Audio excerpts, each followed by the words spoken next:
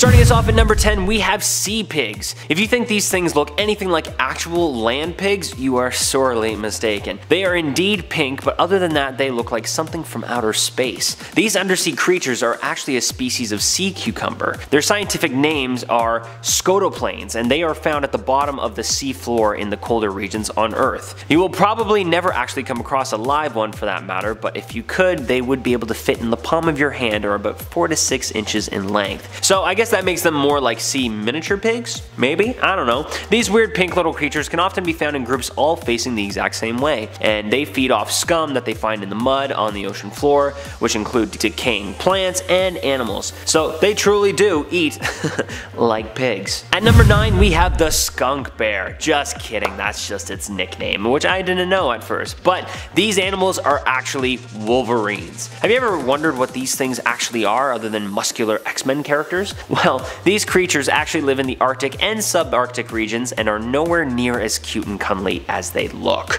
Okay, well, they are cute, but let me tell you, these things are dangerous. They have been known to take on wolves and bears with their ferocious claws, which is why the X-Men superhero is named Wolverine. Anyway, there are no known Wolverine attacks on humans, but that's just as long as we leave them alone. And they are also known to travel up to about 15 miles per day. And with their razor-sharp claws, I'm sure no animal will stop it in its tracks. At number 8, we have permafrost. What is permafrost? Well, permafrost is basically frozen solid ground that stays frozen for over a period of 2 years. You can notice this kind of natural effect in areas of higher elevation where the temperature on average falls below freezing. The ground beneath your feet will stay frozen completely for years. Imagine a Canadian winter. If you're not from an area of the world where it snows, then just imagine a thick layer of pure ice on top of your property that never ever melts. That basically is what it would be like to live on permafrost. So for anyone that ever wanted to go or try ice skating, grab your stick and lace up. At number 7, we have my favorite one on the list. We have the Northern Lights,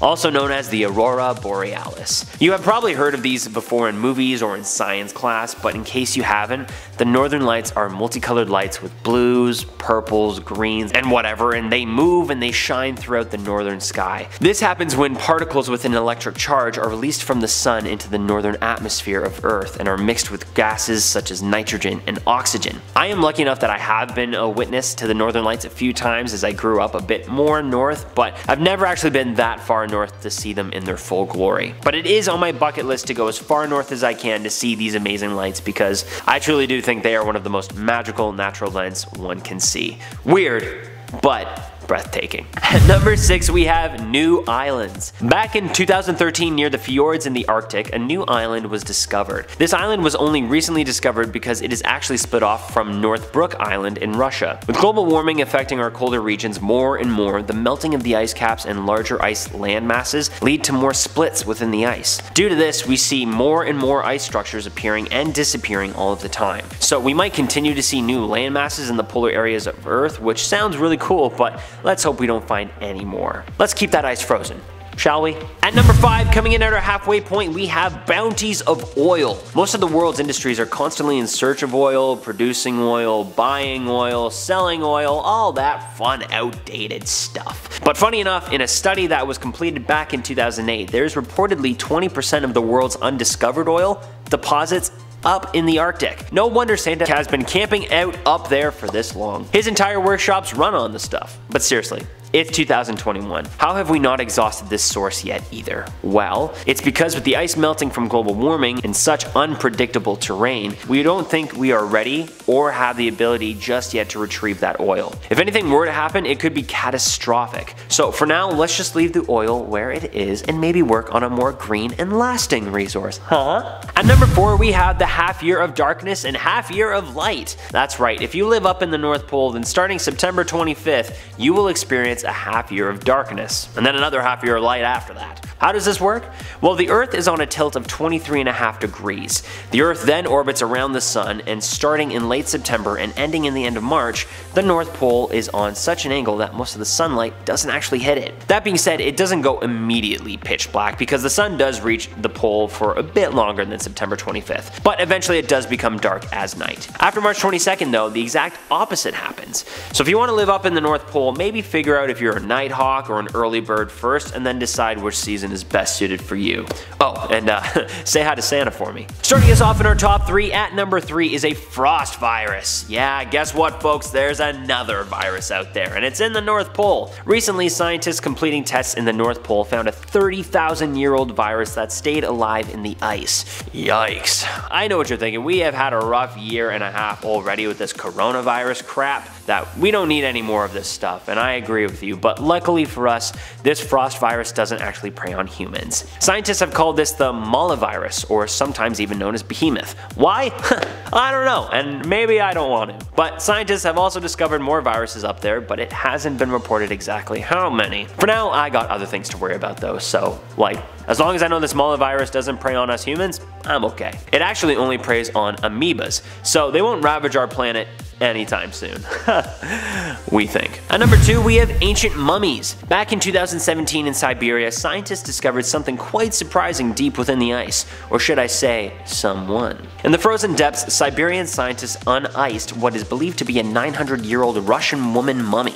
She was found within the permafrost just within the Arctic Circle. It is believed that she is from a medieval civilization and was the first woman to be discovered at the site in a long ago society that was made up of mostly men. What then happened was scientists also uniced a mummy baby not too far away from the woman. As sad as that may sound, these findings brought huge joy to the scientists because it brought us the possibility to learn more about this medieval Arctic civilization. That's really cool and all, but really, I just want them to unearth some elf mummies. I want to know how long you've been up there, Santa.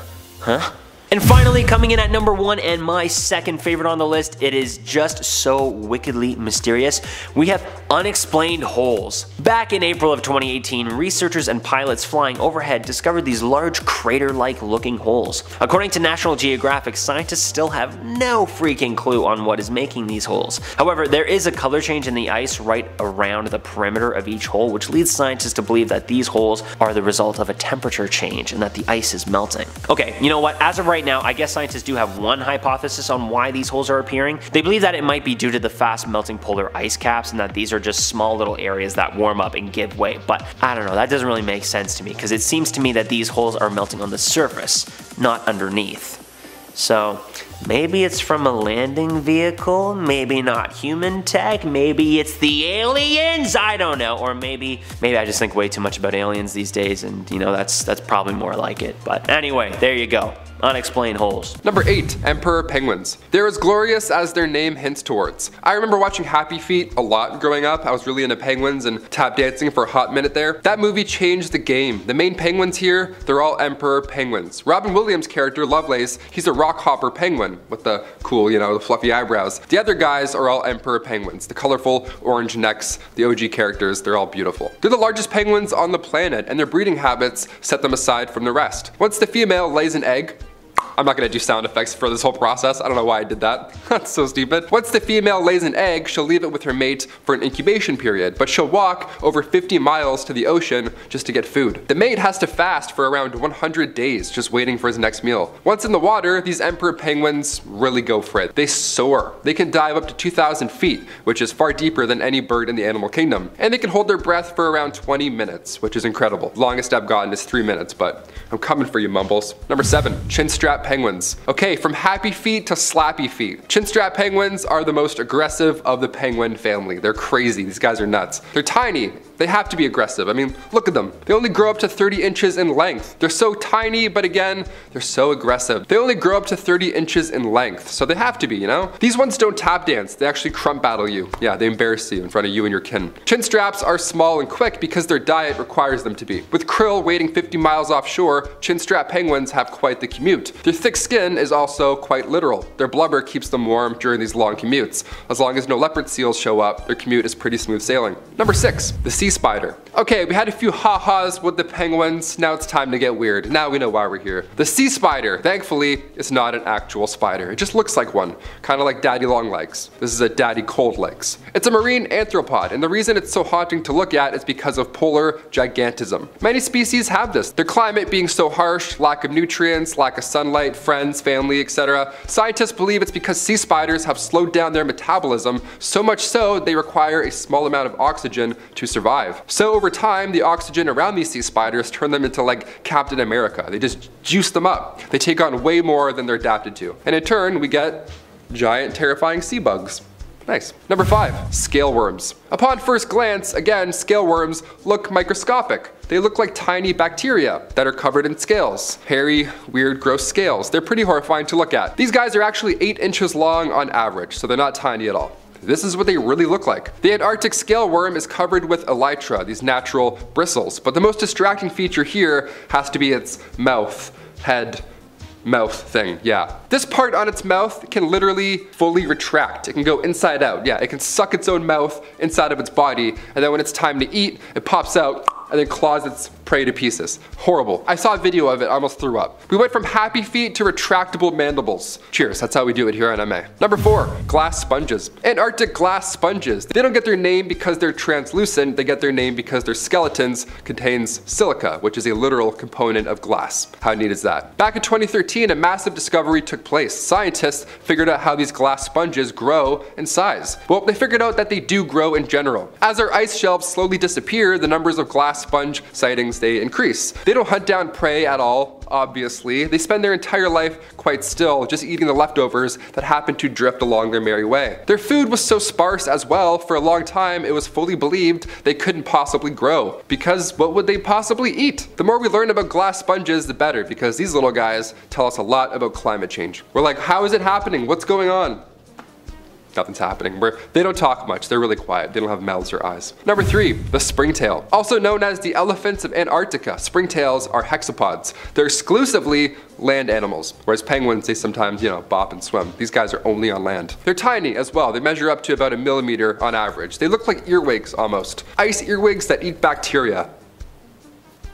Horrible. They got a big old butt too, so you're probably gonna notice if you see one walking by. They live on average 1 to 2 years, and they produce glycerol, which helps them, not freeze to death. That always helps. Antarctic springtails live longer than springtails in other parts of the world because the frigid temperatures, again, slows their metabolism down so much they can just survive off basically nothing. They're not immortal, but as far as ice insects go, they're close. They're pretty mighty. Small but mighty. Number 2, the Hoff Crab. When these creatures get their names, it's often in relation to their appearance or their super ability. The immortal jellyfish ages in reverse. The glass octopus is otherwise see-through. The Hoff Crab gets its name because it looks hairy, like David Hasselhoff. He's hairy as well. Yeah, David Hasselhoff just tweeted the Hoff Crab with this photo. So random. Imagine following him and you see this, you're like, what's going on? Why? We love it. The scientific name later given was Kiwa tyleri, appropriately named after its discoverer, Paul Tyler from Southampton University. Found in the East Scotia Ridge on the Southern Ocean, where the water is too cold for the Hoff crab, these guys are just covered in bacteria, hence their hairy Hoff look. Because it spends so much time staying warm near hydrothermal vents on the ocean floor. The guy literally just sits around a deep sea campfire just collecting ice cold bacteria. What a wild life. He's a deep sea hairy caveman, essentially. When it comes time to eat, the Hoff crab just scrapes off a little bit of bacteria from any part and then just gives himself more food. He gives himself a little haircut salad. We love those. And finally, coming in number 1, the colossal squid. Not to be confused with the giant squid, those are similar but smaller. Still terrifying, but more petite. As its name gives away, the colossal squid is much larger. They live in the darkest, coldest depths surrounding the waters of Antarctica, and these squids, on average, they're around 46 feet in length, with the females being the largest of the species. The biggest and baddest, of course. They have large tentacles with suckers equipped with razor hooks, so whatever it does grab, it's certainly not letting go anytime soon. Its diet consists of large fish, and when I say large, I'm referring to, 7-foot-long Patagonian toothfish, not a goldfish. They're colossal, and they try and fight whales sometimes. They're crazy. They have no regard for the size of others. They're gonna fight anything and everyone. They're more often than not marked up, suggesting they've been in a few deep sea tussles. On top of being magnificent, they're quite mysterious. Only 2 specimens have ever been collected, with the second being recent in 2014. Some believe this is the closest living relative to the kraken. Do you agree? Do you disagree? Sound off below. Either way, I'm gonna go throw up. I never want to see any of these in real life. Awesome. Kicking off the list at number 10, ice worms. Yeah, ice worms. Need I say any more right there? Ice worms, that's terrifying by themselves. I'm dodging these suckers all spring, now I gotta worry about winter too. Get out of town. I'm Canadian, we don't need ice worms, come on, we have ice in general, that's bad enough. The only time a worm lives its life in glacial ice is in, you guessed it, Alaska. Yeah, all these things are in Alaska, in case you didn't already know that. All my life I've seen worms shrivel up and fade away on the sidewalk. They just evaporate, it's so horrible. But I've never even seen a worm near ice. Is that even possible? Apparently so. They're supposed to run out of fuel and die off, but ice worms are like the Energizer Bunny. These things just keep going, even if they're frozen. Little Captain America worms. Should that icy temperature rise, however, above freezing, well, that's when it becomes slower and dies off the way that we see every worm go. You know, just in a horrible, gross way. Honestly, these things are super cool. I'm not a fan of worms, obviously, but scientifically, these guys are so alien. They're pretty cool. I had to kick off the list with them. Teach me your ways. I'm always so cold. Again, hate Canada. I'm just kidding, it's fine.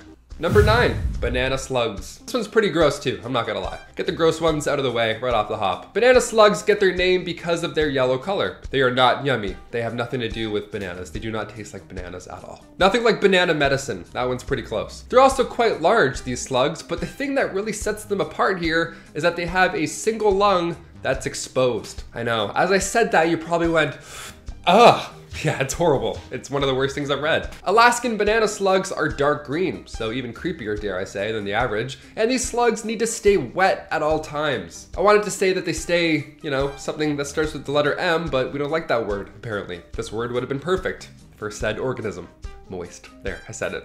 These slugs are also hermaphrodites. They have all the reproductive organs needed for the fun, only after a mating season, they'll kind of Black Widow the other party. Yeah, nature's wild. Olivia, don't eat me. Thanks. Number 8, new whale species. You may be thinking, how does one miss a whale for this long? Aren't they insanely large? Haven't we found them all? I would hope. Well, when a 20-foot long whale washed up on the beach in Alaska, researchers studied it and came to the conclusion that this species of whale, specifically called the Baird's beaked whale, upon further investigation is part of an entirely new species of whale. Yep, we thought we knew what it was. Different. A new whale from 2014, and we didn't even know it for a couple years. This new discovery has darker flesh, and the dorsal fin was bigger and floppier. It was bigger and floppier. Imagine a scientist saying that. Yeah, it's bigger and floppier. They're like, great, heard. The only other whale with the same genetic code that can be studied was found in a nearby high school gymnasium. Yeah, not alive. It was the skeleton. It was just, you know, up there for morale, I guess. Nothing gets the kids going on the beep test than a skeleton above. Just a whale skeleton. Like they were in the Avengers and they just, I don't know. Where is this? Alaska? Wild. Next time you talk smack about your high school mascot, make sure it's not a rare fish that's previously undiscovered. Yeah, always take a look. Check yourself, Bradley. Stop making fun of your mascots. My mascot was a dragon. But not like a cool dragon though. He was like a lame dragon. I'll move on. Number 7, needle snout monster. This one comes from around 200 million years ago, so not that new. This fossil had been discovered recently, however. It was discovered back in 2011 on an island just a few feet above sea level, so it was almost pretty close to fading away forever. It looks like an ancient iguana almost. It's a marine reptile thalattosaur. It's a new discovery from that time. This thing was roaming around Alaska 200 million years ago. I used to think humans were born too late. This pointy-nosed dude has changed my mind, my friends. We love science, we love finding things late. It's the only intact thalattosaur fossil ever discovered in North America, which is pretty sweet. Pat Druckenmiller, director of the University of Alaska Museum of the North, sounds like something from Game of Thrones, the Museum of the North. He really thinks this is a fascinating find, and rightfully so. The snout is pointed, it's literally razor sharp. This guy would have been an absolute menace back then.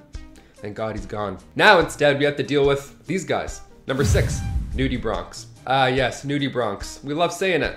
Go tell all your friends. Hey, know what I learned about? Nudibranch. A nudibranch. These little things are so strange, I cannot wait to talk about them. These soft gastropod mollusks are too cool for their shell. Yeah, they're so fancy, they're just like, I'll just be naked forever, no problem. They show it all, no shame. They're fancy sea slugs, basically. Their colors have made them the subjects of many nicknames. Obviously, these have been baffling sailors for centuries. There's more to them than you'd think. They can smell and taste through their fingertips. What a feature. I can't tell if I would want this or never ever want this. What's cooking? That's horrible. I would eat things through my hands all the time. Oh my God.